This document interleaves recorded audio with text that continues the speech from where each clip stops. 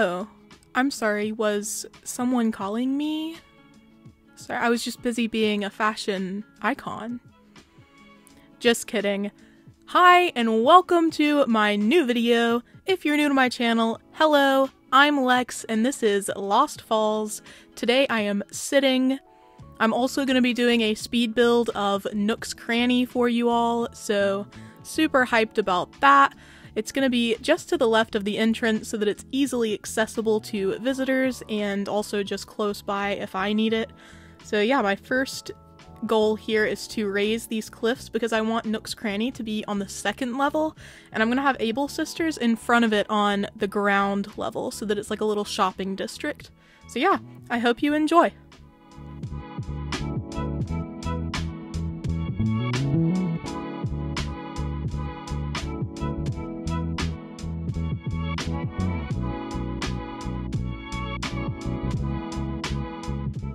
This video was originally like 2 hours long, and I guarantee you 80% of that was just me going back and forth building cliffs. So I do skip some of that, but I'm not doing anything crazy with the cliffs this time. I'm just shaping them so that they're big enough for Nook's Cranny. So yeah, some of the little skips are just me skipping through 30 minutes straight of cliff building.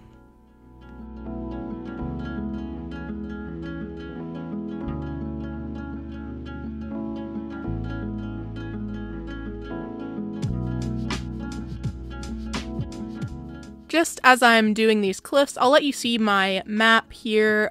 This is where I'm building, what it's looking like so far, and believe it or not, I do remember to show you my map again at the end.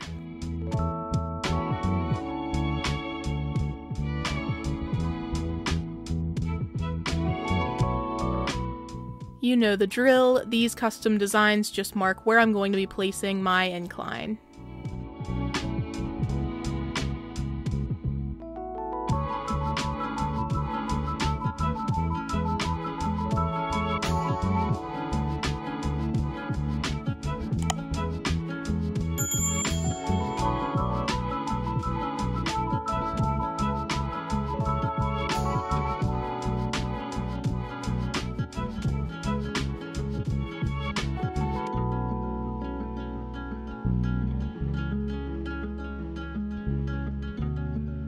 Here, I'm finally sort of getting a feel for how I want to situate Nook's Cranny, so I want to have it on the first tier of cliffs, and I'm going to make a second tier of cliffs just to the left of Nook's.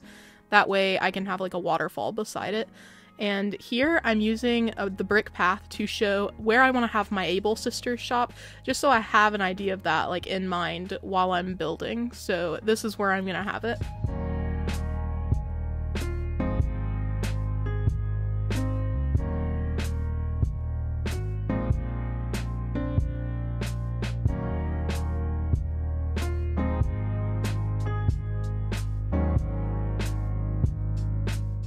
This little outline marks where I originally planned to place Nook's Cranny, but it feels too close to my incline, so I decided to extend the cliffs back a bit so that I can move Nook's Cranny back.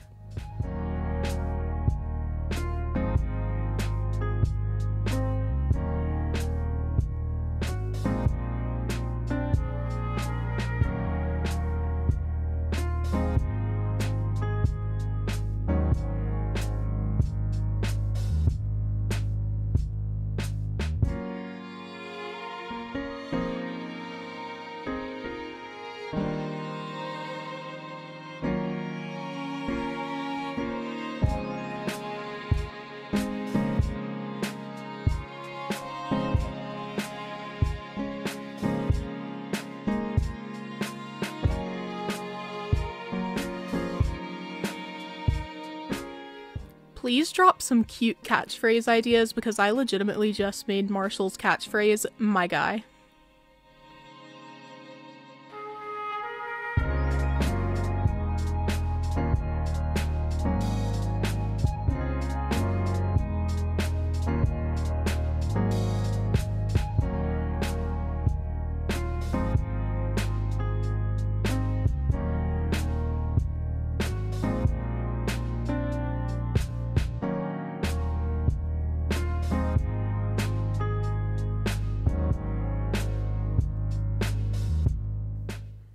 If you've seen my other speed builds, you know I usually go for the light dirt path when I'm making pathways on my island, but in the Stitches and Plaza speed build, I used a brick courtyard, and I kind of wanted to bring that element back in here so that that wasn't like a throwaway part of my island, so that my island does feel connected and cohesive.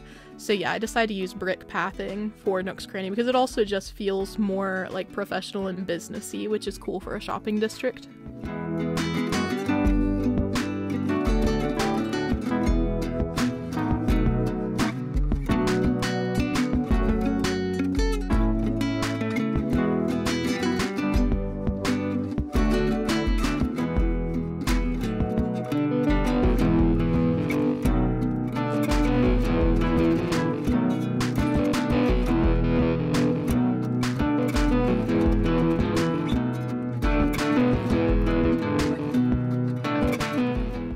You already know I've got to add height to this area, so I'm gonna put cliffs behind Nook's Cranny as well, just so I can have trees up there that are like more visible behind Nook's, so it feels kind of hidden away, like tucked away in the woods, even though it is placed prominently at the front of the island.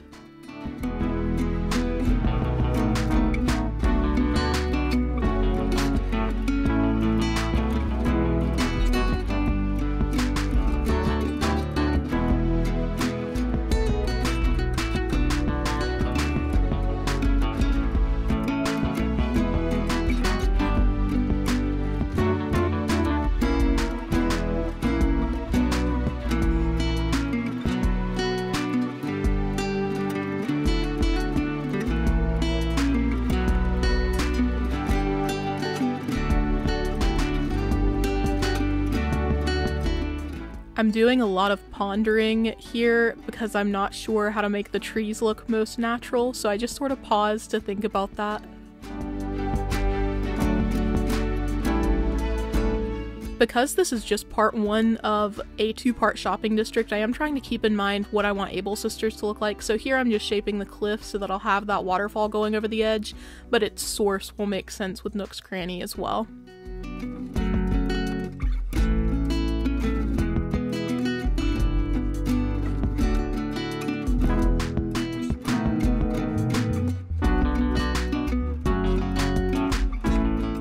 Also, as usual, I'm trying to keep in mind where I want trees as I'm building the cliff so that I don't have to worry about that later, so this custom design is just there to remind me that a tree is going there.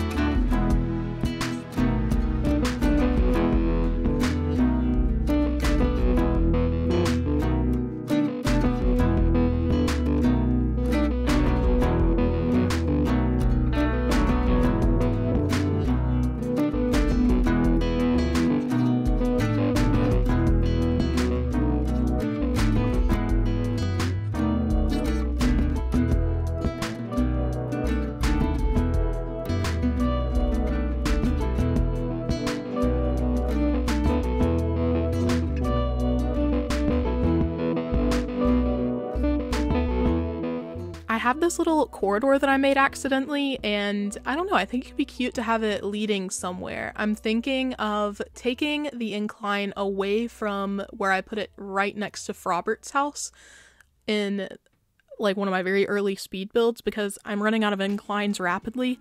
So I'm thinking if I take that incline away, I can incorporate it behind where Nook's Cranny is so that there's easier access to resident services.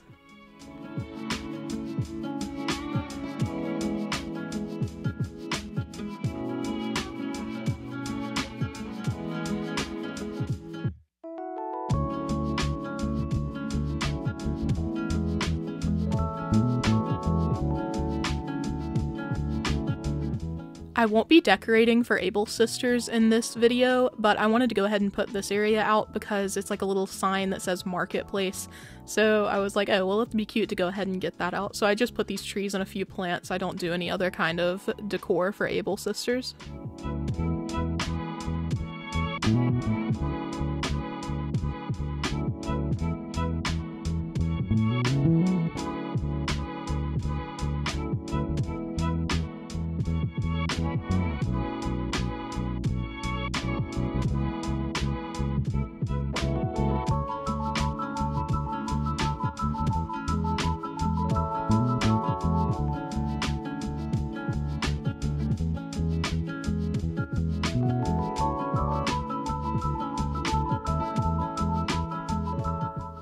I really want to use this Turkey Day garden stand, but I think it looks kind of dumb here, so I end up removing it, but you can let me know what you think. I just really wanted to incorporate it.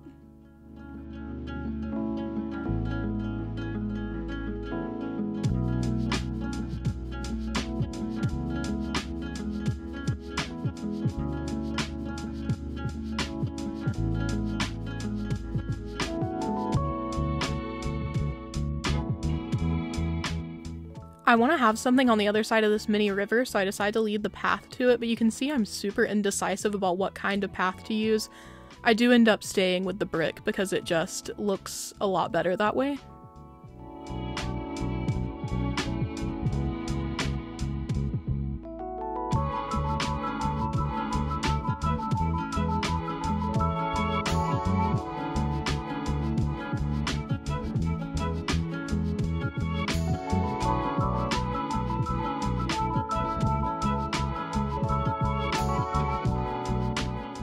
I am once again adding cliff because, as I said in the beginning, this speed build was 80% me working with the cliff tool, but I just want to have more space for trees and stuff on the second tier cliff beside Nooks, so yeah, I just need to give myself a little bit more room to work with.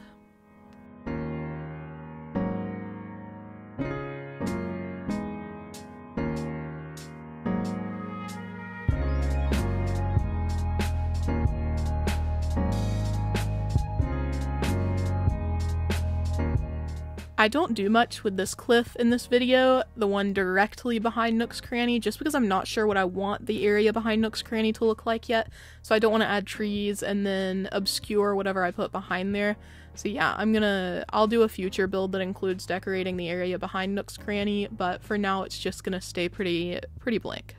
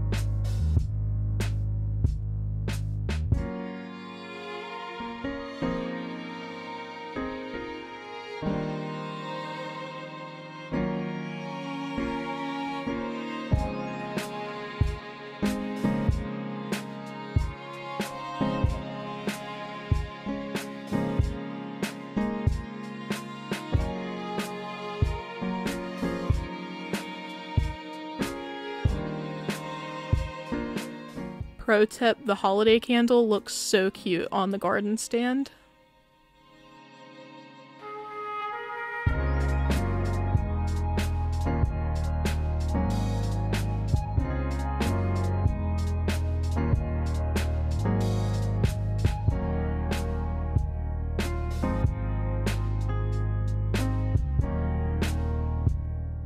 Here I'm making a cute little campground slash resting area to go alongside Nook's.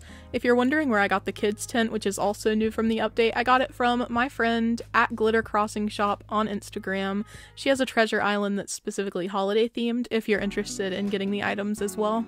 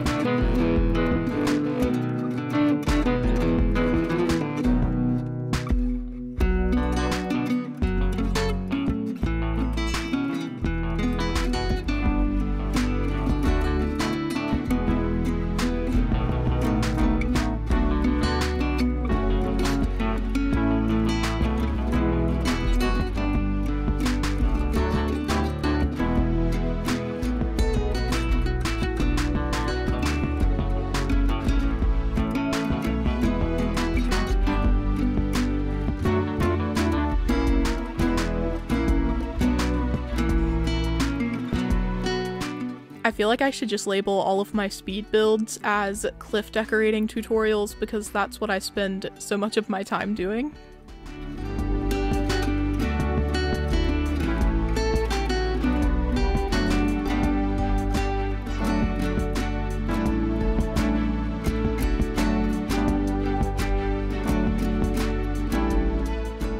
Please notice how perfectly the antique bureau and the Turkey Day chair go together. I think it's adorable.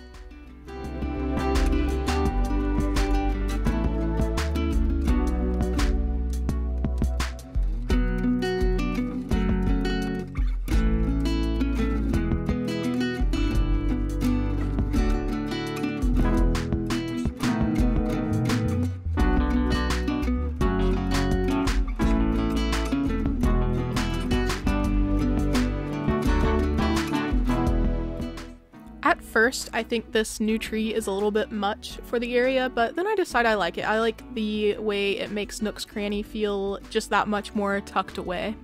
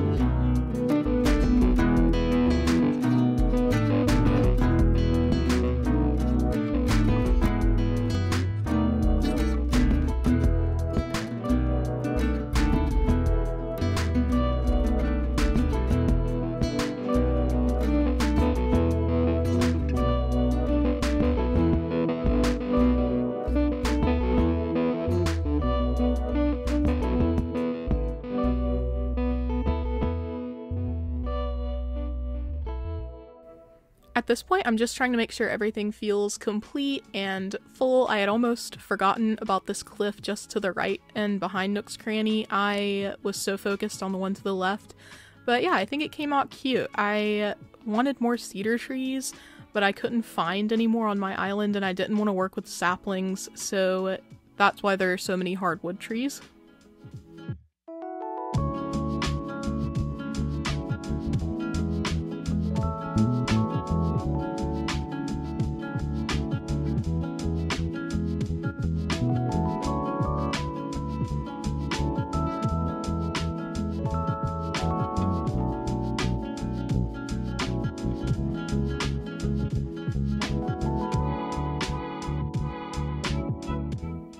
Hello, it's me, Lex, sitting again. I'm in love with this emote, I'm sorry. The build is complete and I've moved forward so that everything is growing and pretty, and as I promised, I'm going to share the map with you now that the area is totally done. Well, with the exception of Able Sisters.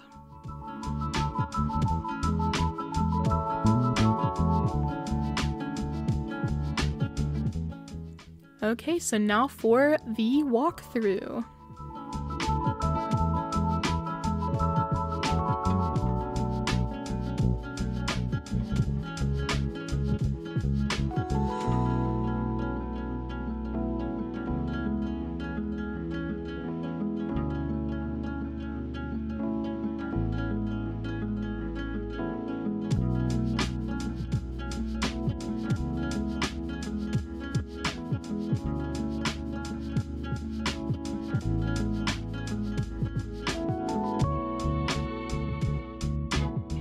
Thank you so much for watching. I hope this build was inspiring or at least entertaining, and surprise, I'm out of quarantine, so Peaches is here to tell you all goodbye until next time. I love you guys so much and I missed you. Bye!